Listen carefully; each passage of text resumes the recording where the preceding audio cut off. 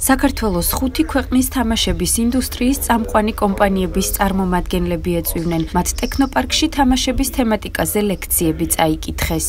ჩვენ მასპინძლობთ ავსტრიის, პოლონეთის, ჩეხეთის, უნგრეთის და სლოვაკეთის დელეგაციას და მათთან ერთად ვსჯელობთ ამ ინდუსტრიის განვითარების პერსპექტივაზე და დარწმუნებული ვართ ამ სინერგიით, რომელიც აქ ტექნოლოგიურ პარკში იქნება, ჩვენ მივიღეთ ახალ საინტერესო სტარტაპებს, რომლებიც შექმნიან გლობალური მასშტაბის ინოვაციურ კომპიუტერულ თამაშებს.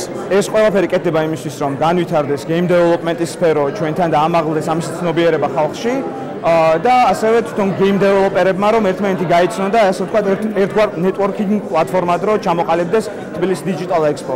11 მაისს დაიწყო Game Jam-ი, რომელიც Tbilisi Digital Expo-ს ერთ-ერთი შემადგენელი ნაწილი იყო და 48 საათის განმავლობაში მიმდინარეობდა. მასში 20 გუნდმა მიიღო მონაწილეობა. გამარჯვებული Casual Connect Europe-ზე დასასწრებად გაემგზავრება. მიხარია რომ დღეს ამ ღონისძიებას ვესწრები. ძალიან კმაყოფილი ვარ რომ ევროკავშირმა თავი მოუყარა ევროპის ქვეყნების წარმომადგენლებს. ქართველ დეველოპერებთან ერთად წარმოვადგინეთ ჩვენი თამაშები. მოუთმელად ველოდით ამ ვიზიტს, რადგან სწორედ აქ მოგვეცემოდა შანსი გაგვეზიარებინა ჩვენი გამოცდილება აღმოსავლეთ ევროპის დეველოპერებთან.